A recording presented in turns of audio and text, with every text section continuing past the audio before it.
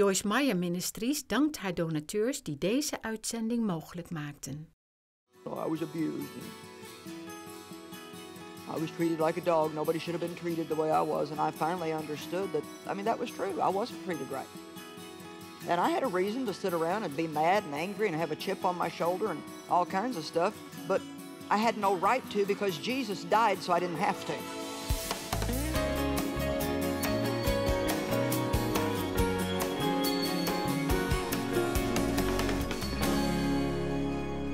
Emotional habits.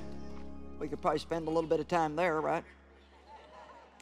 Some emotional habits that are harmful are self-pity.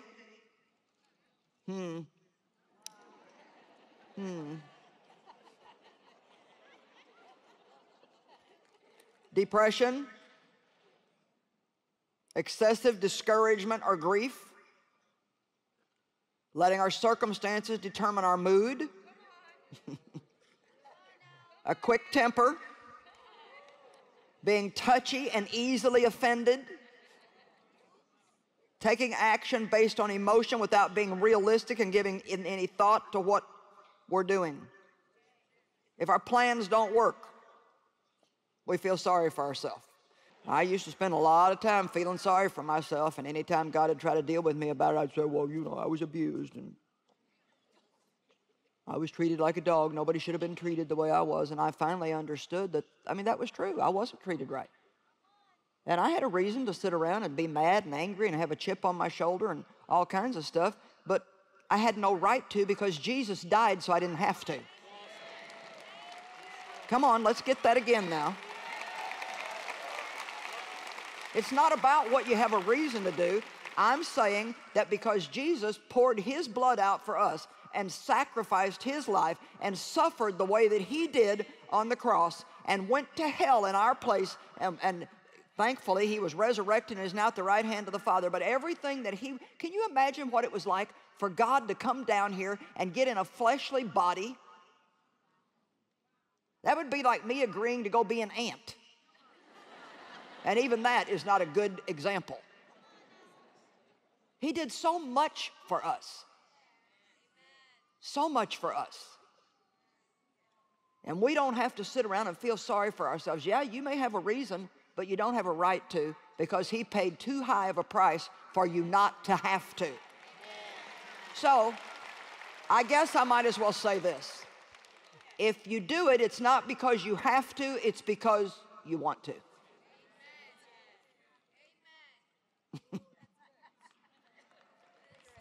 I'm going to find a few people that are smiling at me and, well, I know how it goes. Well, you don't know what I'm going through. You know what my life's been like. I'm just telling you that self-pity is not going to help you.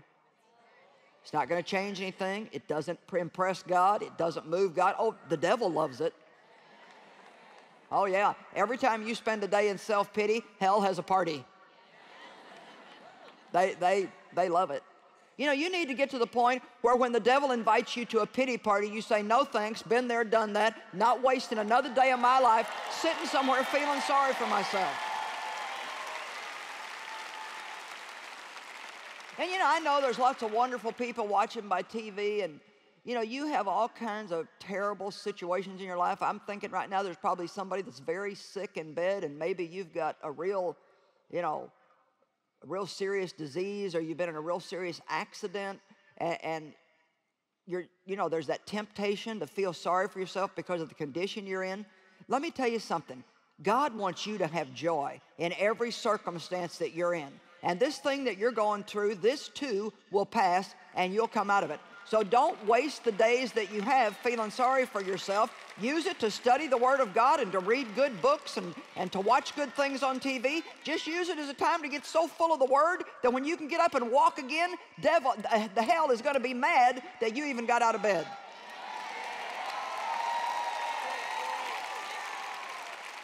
Okay, here's the story. I know a woman who was very sweet and pleasant all of her life.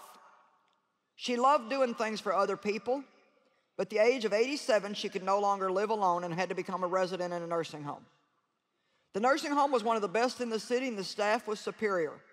She was taken good care of, had good meals. Her children paid all the bills and visited her often. but she let the emotion of self-pity begin to rule in her life. She grumbled about and found fault with everything. She frequently said that people just didn't understand how hard it was for her to give up all her stuff and have to rely on other people. The problem became so severe that the people dreaded visiting her, and the staff cringed each time she pressed the button to turn on the little red flashing light outside of her room. Thinking about the negatives in her life eventually made her angry and depressed, and sadly her doctors had to keep giving her more and more anxiety and nerve medicine to keep her calm enough for people to even handle her. I truly believe if she had been positive and thankful, her experience could have been a joy. She was so self-absorbed that she refused to even go out of her room to visit with any of the other residents or go to the dining room chapel or to any other function the nursing home offered. To me, this is a good example of how habitually displaying wrong emotions can literally ruin our lives and ruin all of our relationships. She did have a choice. And whatever situation that you're in today, or whatever situation I ever get into in my life, we have a choice. That is one of the greatest things that God has given us. I set before you life and death. Choose life, that you and your descendants might live.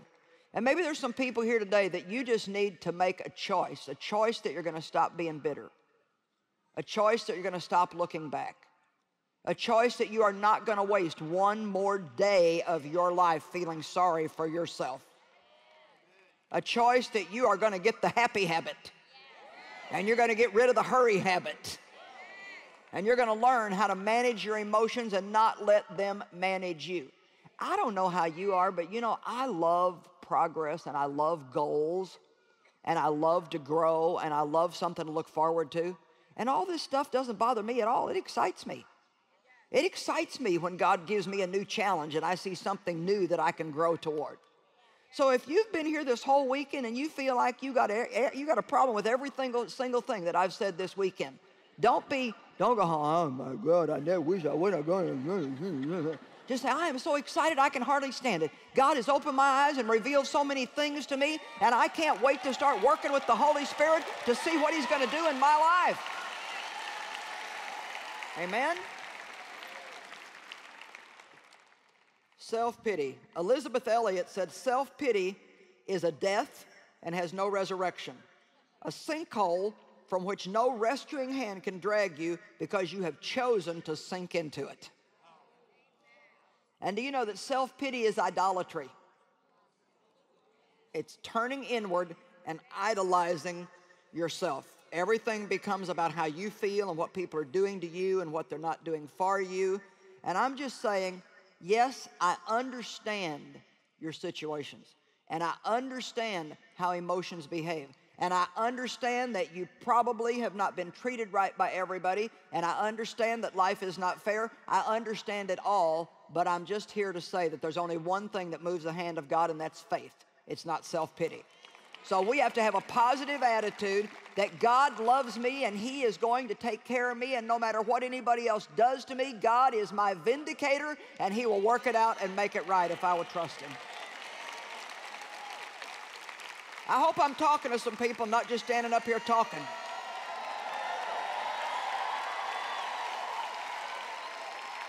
Don't waste another day feeling sorry for yourself.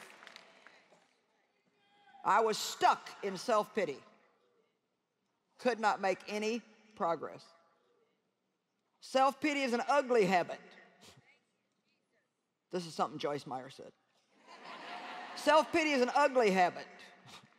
There's nothing more unattractive to look at or more unpleasant to be around than a person who's filled with self-pity. It is draining on everybody. Amen? No habit can be broken until you are no longer willing to let it control you.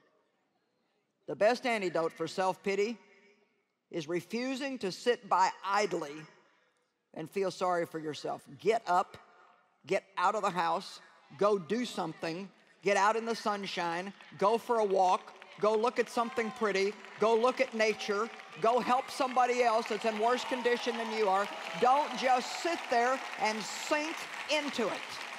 Get up, arise, and shine, for your light has come, and the glory of the Lord has risen upon you.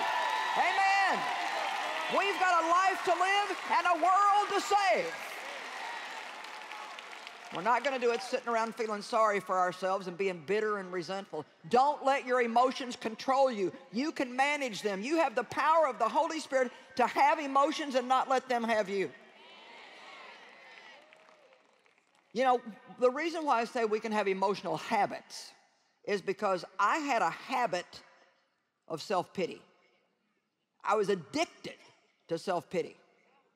You can have mental habits. I had a habit of reasoning. I had to figure everything out before I could calm down and feel settled. I didn't know how to be happy and not know. I thought I had to know. Now I don't care. You know, I've had enough experience with God. I don't know what He's going to do. I don't know. I mean, people ask me some of the most unique questions. You know, well, what's going to happen to the ministry after you're dead? Well, first of all, I'm not that close to death that we got to be thinking about that yet. And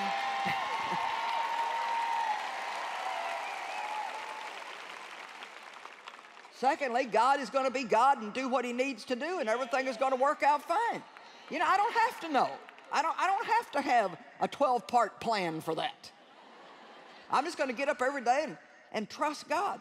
I had a habit of having to figure everything out, and I had to give it up. It was an addiction in my life, and I had to give it up and go through the agony of not knowing for a while to get to where I was happy. I had a habit of feeling sorry for myself, and every time something didn't go my way, immediately I could feel,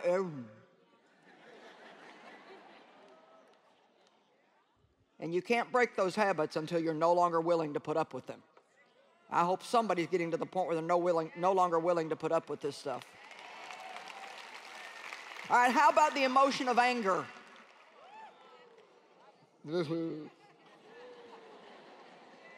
I got some takers on that one, don't I? Well, you know, there's righteous anger and unrighteous anger. And there's a lot of things in the world that you ought to be mad about. Poverty's one of them. Sex trafficking is one of them. Little kids living on the street is one of them. And our response when we feel that kind of anger should be to go do something about it. There's an unrighteous kind of anger where you're always angry every time you're not getting treated right, every time people are not doing for you, talking to you right, looking at you right. That's an unrighteous anger. And even when people do mistreat you, the Bible says you're going to feel anger when you get mistreated, but you know what the Word says? Don't let the sun go down on your anger. It's easier if you get mad in the morning, you got all day to get over it. But it's tough if you get mad about bedtime, then you've only got about 45 minutes to obey God. Well, I think about everything, you know, it's like, let's look at Ephesians 4:26 and 27. When you're angry, do not sin. So now that's saying that you can be angry, but not let your behavior get over into sinful behavior. So you can feel anger and keep your mouth shut.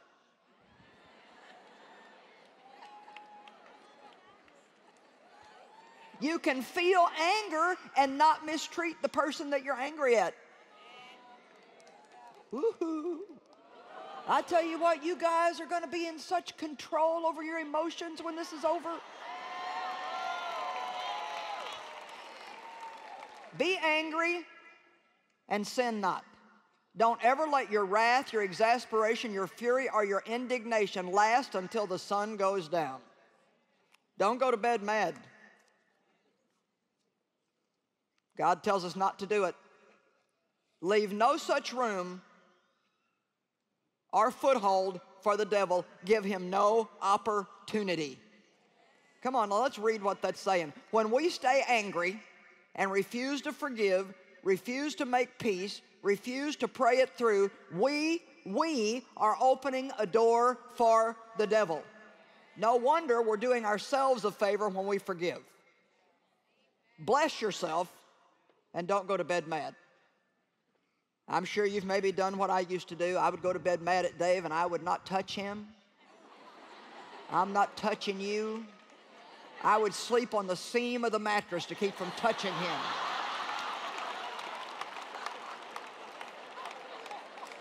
And I would lay there. If he had the cover, instead of saying, can I have some of the cover, or pulling on the cover, I would freeze all night rather than, I'm not talking to you, well, he slept all night, woke up refreshed, and I was miserable. So who did my anger hurt? It didn't hurt him, it hurt me.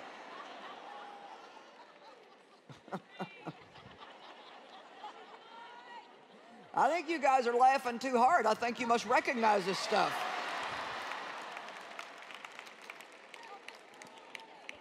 You know, these are not just little nice scriptures that we read in church on Sunday to sound spiritual. Oh, yea, I say unto you, when you're angry, sin not. Verily, verily, don't ever let the sun go down on your anger.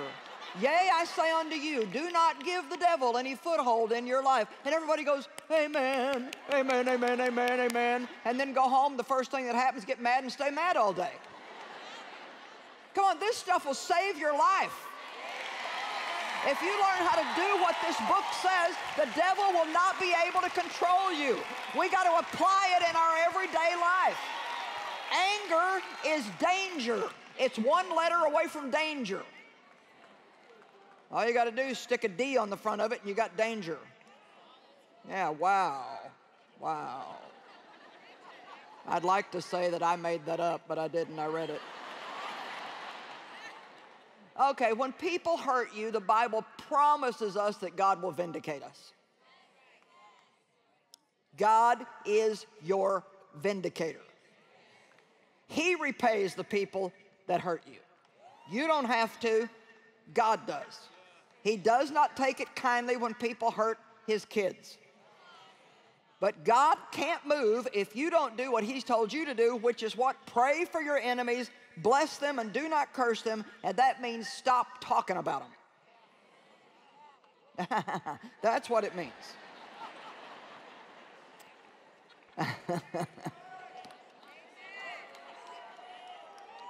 That's what it means. To bless your enemies means to speak well of them. To curse them means to speak evil of them. So God wants us to even stop telling everybody, you will not believe what so-and-so did to me. Well, wait till I tell you they've done it again. Well, I tell you what, sister, I'm just not going to put up with that anymore.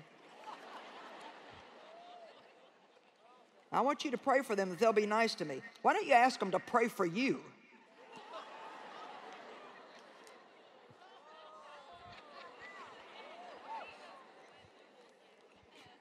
Why don't you ask them to pray for you that you can walk in love no matter what happens? Frequent anger places us under undue stress, and it is the root of many illnesses. Doctors from Coral Gables, Florida, compared the efficiency of the heart's pumping action in 18 men with coronary artery disease and in 9 healthy controls. Each of the study participants underwent 1 physical stress test, riding an exercise bike, and 3 mental stress tests, doing math problems in their head, recalling a recent incident that had made them very angry, and giving a short speech to defend themselves against a hypothetical charge of shoplifting. Using sophisticated X-ray techniques, the doctors took pictures of the subject's heart in action during these tests. For all the subjects, anger reduced the amount of blood that the heart pumped to body tissues more than any of the other tests. And this was especially true for those who had heart disease. The doctors who administered the test commented, why anger is so much more potent than fear or mental stress is anybody's guess, but until we see more research on the subject, it couldn't hurt to count to 10 before you blow your stack. Well, God's version of don't blow your stack is hold your peace. Jesus gave us peace, and God is saying, don't let yourself get in that condition. It affects the way you act. It affects the way you talk. It does damage to your physical body. We need to learn how to manage that anger and not let it manage us. Amen. Man's anger does not promote the righteousness that God desires. Emotional habits cause us to react in situations instead of acting on the Word of God. And emotions are strong. They're one of the strongest forces in the world. And the whole point of an emotion is for it to rise up and get you to follow it. But we need to get to the point where when emotions rise up, we control them. I always say wait for emotions to subside and then decide. You know how easy it is to get emotional about something and buy it? Oh. Oh. Oh. You go in debt for it, put it on a charge card, make payments on it for a year, and you've put it in a drawer somewhere and don't even know what you did with it. All out of emotions. People get in debt out of emotions. They marry wrong people out of emotions. They don't stay married to right people out of emotions. Oh, come on, that was better than you're acting. I imagine old Dave felt like leaving me a few times. But thank God he's still here. We react one way when we get upset. We react another way when we get discouraged. We react another way when we're hurt. And you know, we can just continue reacting. Or we can learn to not let our emotions manage us and rule us and have the upper hand over them. And if you need more help on that, I got a book on it. Living beyond your feelings, that's what it is. Yay, living beyond your feelings. Okay, third habit, the confidence habit. Oh, I'm happy to be talking about this one because I want you guys to go out of here today having made your mind up that you are a child of God, that He is in you, around you, for you, with you, that He has gifted you and equipped you to do whatever you need to do in life. I want you to hold your head up, get those shoulders back, walk tall, look people in the eye, and I don't care how you feel. You don't have to feel confident to be confident. Amen? You don't know how I always feel every time I come out here. I mean, there are times when I come out here and I don't even have a clue what the first word out of my mouth is going to be.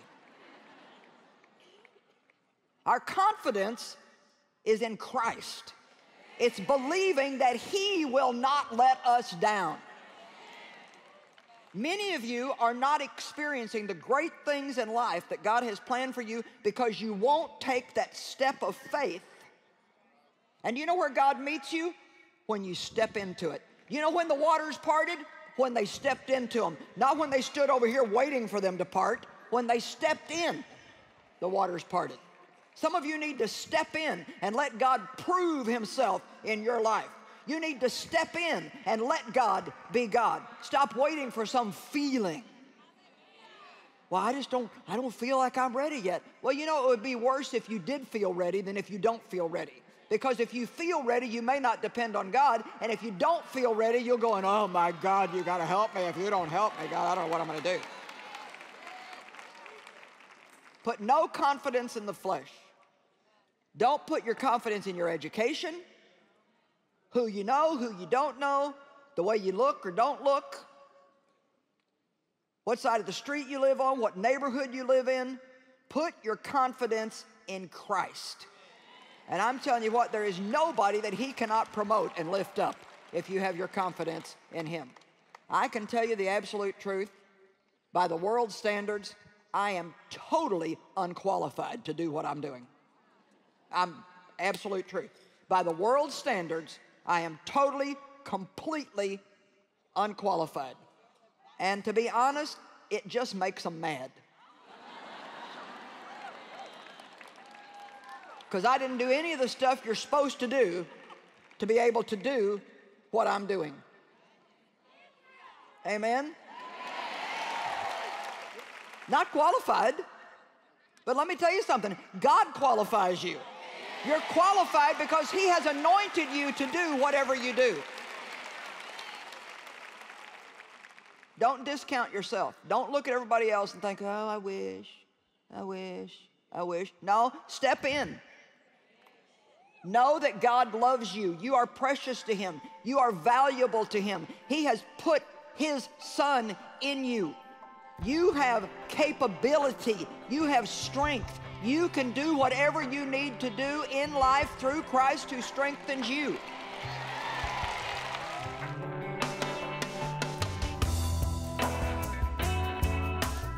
Galatians 5:16 says, "But I say, walk and live habitually in the Holy Spirit, responsive to and controlled and guided by the Spirit, then you will certainly not gratify the cravings and the desires of the flesh." So I just want to encourage you that while you're forming new habits, it's important for you to stay positive and think about the good thing that you're trying to do instead of thinking about the bad habit that you're trying to break. We always have a tendency to focus on, I need to break this habit, I need to break this habit. But really what we should do is focus on the good thing that God is working in us. Be thankful. God, I thank you that you're working in me. Thank you that you're working this good thing in me. And the good will force out the bad.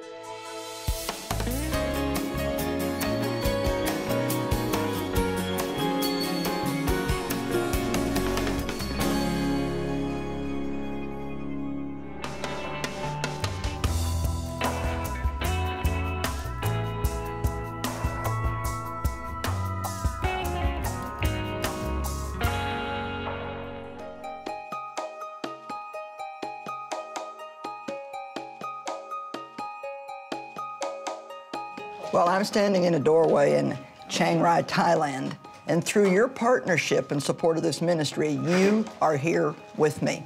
And what's happening here is girls who have been victims of sex trafficking, thank God, have been rescued, and now we're teaching them a trade. You know, it's so important to teach them a trade because if you don't, then they don't have many options except to go right back into the same kind of lifestyle. So thank you for sending us, and just remember, you're here today too.